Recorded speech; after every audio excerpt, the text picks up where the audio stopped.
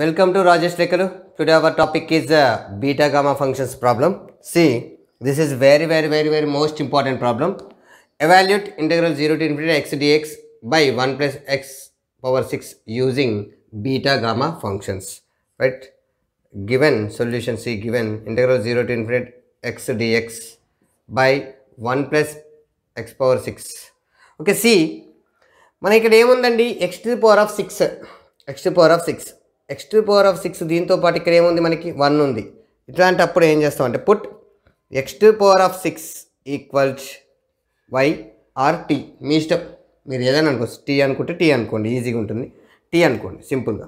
Okay, x to the power of 6 equal t. Okay, ఎలా sir x to the power of 6 equal t అంటే ఇక్కడ ఎంత ఉంది, number 1 ఉంది కాబట్టి 1 into t. ఇక్కడ ఫర్ సపోజ్ 2 ఉంది అనుకోండి, 2 into t. 6 ఉంటే 6 into t అని చెప్పేసి, 9 ఉంటే 9 into t అని చెప్పేసి మనం ఏ నెంబర్ ఉంటే ఆ నెంబర్ ఇంటూ t అని చెప్పేసి తీసుకోవాలండి. ఇప్పుడు దీన్ని డెరివేట్ చేస్తే 6x to the power of 5 dx equals dt. Okay, దీన్ని ఎలా రాసుకోవచ్చు, 6x into x to the power of 4 okay dx equal to dt. ఇప్పుడు ఈ 6 ఈ x to the power of 4ని కిందికి తీసుకురండి, ఎందుకనేది చెప్తాను. Okay, 1/6 x to the power of 4 into dt. Okay, ఎందుకు సార్ అంటే ఇక్కడ న్యూమరేటర్లో ఏముంది మనకి, ఎక్స్ డిఎక్స్ ఉంది. దీని ఈక్వేషన్ నెంబర్ 1 అనుకోండి, ఎక్స్ డిఎక్స్ ఉంది. ఆ ఎక్స్ డిఎక్స్ ప్లేస్లో మనం ఇది రాయాలన్నమాట. మరి what is X, that implies X equal to tea power 1/6. Okay right, 1/6 into 1/t power 1/6 into dt. Okay, whole to power of 4, whole to power of 4 అంటే X ఉన్న చోట t power 6 పెట్టండి. Right right, ఇంకా ఏంటిది, 1/6 into 1 by power of the power both are multiplied t power 4/6, t power 4/6 into dt. 2 జా 3 జా. Okay, that equal to 1/6 into t power -2/3.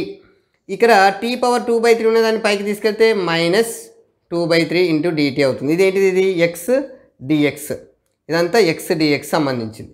మరి ఇలా అజ్యూమ్ చేసుకోగానే ఏం చేస్తాం మనం, లిమిట్స్ కూడా చెక్ చేయాలి. ఓకే, లిమిట్స్ చెక్ చేయండి. లిమిట్స్ ఏంటండి, మరి ఇక్కడ lower limit x equal to 0 ఉంది. ఇవి x ఈక్వల్ టు 0 సబ్స్టిట్యూట్ చేస్తే t ఈక్వల్ టు కూడా 0నే. ఇక్కడ x దగ్గర 0 పెట్టండి, ఇది x టర్మ్స్ కదా, వాటిని మనం ఎందులోకి మారుస్తున్నాం, tలోకి మారుస్తున్నాం. అంటే x దగ్గర ఇక్కడ 0 పెడితే t ఈక్వల్ టు కూడా ఏమవుతుంది, 0నే. నెక్స్ట్ x ఈక్వల్ ఇన్ఫినిటీ పెడితే, x దగ్గర ఈ అప్పర్ లిమిట్ ఇన్ఫినిటీ పెట్టండి, t ఈక్వల్ కూడా ఏంటండి, ఇన్ఫినిటీ. ఇవేనా మారినాయా, limits మారలే. So from equation 1 integral 0 to infinite x dx by 1 plus x power 6 that equal integral 0 to infinity. ఇప్పుడు దీన్ని మనం మార్చేద్దాం. ఏంటది, 1/6 t to the power of -2/3 into dt by 1 plus t. Okay right, 1 plus t. ఇప్పుడు దీన్ని ఏం చేయండి, that equals what is that, 1/6 పక్క పెట్టండి, ఇంటగ్రల్ 0 to infinite ఈ t to the power of, ఇది ఎలా ఉంది, -2/3 by 1 plus t into dt, 1 plus t. దీన్ని చూడగానే నాకు ఏమనిపిస్తుంది, ఇక్కడ మనకి ఇంటగ్రల్ 0 to infinity ఇది ఫామ్ 1 లాగా మనకు అనిపిస్తుంది ఇక్కడ. Okay, 1/6 integral 0 to infinite t power -2/3 plus 1 -1 by 1 plus t into dt. మళ్ళీ ఏం చేయండి దీన్ని ఇక్కడ, that equal to 1/6 into integral 0 to infinite C 3 + 1 only, ఇది మాత్రమే. ఓకే, 3 + 1 సార్ 3 into 1 అయితే మళ్ళొకసారి రాద్దాం మంచిగా, 2/3 + 1 -1 బై 1 plus t. ఇక్కడ దీన్ని కూడా ఏం చేయాలి, ఇక్కడ పవర్ 1 ఉంది కదా, ఇక్కడ మనకి డినామినేటర్లో 3 వస్తుంది చూడండి, ఎలా ఎల్సిఎం చేస్తే 3 వస్తుంది. అంటే దాన్ని నేను ఏం చేస్తాను, 1/3 + 2/3 అని రాస్తాను. ఎందుకు సార్ అంటే ఇక్కడ డినామినేటర్లో చూడండి 3, ఇవి ఎల్సిఎం చేయండి 3/3 అవుతుంది. 3/3 అయితే 3 క్యాన్సిల్ అయితే మళ్ళీ 1 కదా, ఇక్కడ పవర్ 1 కదా, ఏమైనా చేంజ్ చేస్తుందా, లేదు. ఎందుకు అలా రాస్తున్నాను అంటే ఇక్కడ వచ్చే దానికి నేను మ్యాచ్ చేస్తున్నాను. 3 × 1 = 3, 3 - 2 1/3, 1/6 integral 0 to infinite t power 1/3 -1 by 1 plus t whole to the power of 1/3 plus 2/3 into dt. Okay right, ఇప్పుడు మనకు వచ్చేసి form 1 form 1లో beta of m comma n equal integral 0 to infinite x to the power of m minus 1 by 1 plus x whole to the power of m plus n into dx. ఈ form 1ని base చేసుకొని that equal 1/6 into beta of, ఇక్కడ m ఉన్న చోట ఏముంది 1/3 ఉంది, అంటే 1/3 comma what is that 2/3, 1/3 comma 2/3. మళ్ళీ దీన్ని ఏం చేయాలి, బీటాలో ఉన్నదాన్ని ఏం చేస్తాం మనం గామాలోకి చేంజ్ చేసుకోండి. Okay, 1/6 into gamma of 1/3 into gamma of 2/3 by gamma of 1/3 plus 2/3.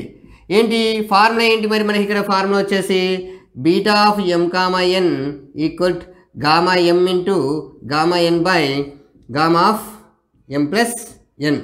ఇంకో ఇది ఫార్ములా, రైట్. ఆ ఫార్ములాను బేస్ చేసుకొని ఇప్పుడు మనం సొల్యూషన్ చేద్దాం.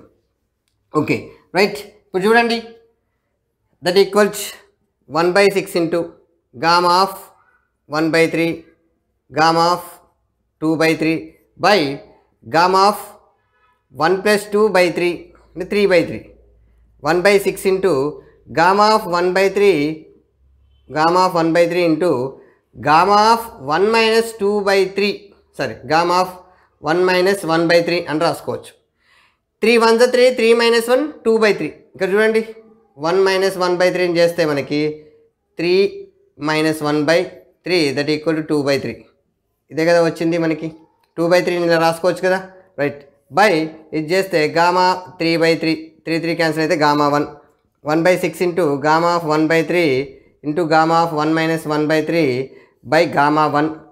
Since see here gamma 1 value ఎంత 1, ఓకే, గామా 1 వాల్యూ 1. మళ్ళీ ఇంకొక ఫార్ములా యూజ్ చేస్తాను ఇక్కడ, ఏంటయ్యా అంటే gamma n into gamma of 1 minus n equal pi by sine n పై. ఈ ఫార్ములాని యూజ్ చేస్తాం ఇక్కడ మనం. ఓకే రైట్, ఇది చూడండి మనకి n ప్లేస్లో ఏముంది 1/3 అనేది ఉంది, n ప్లేస్లో ఏముంది మనకి 1/3 ఉంది.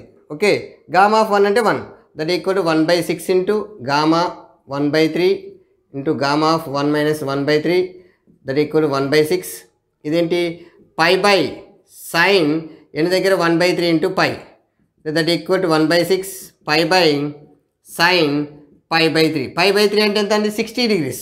Okay, that equal 1/6 into pi by √3/2 sign 60 degrees √3/2. ఈ 2 పైకి వెళ్ళిపోతుంది, 1/6 into 2π/√3, 2 1s 2 3s that equal to π/3√3.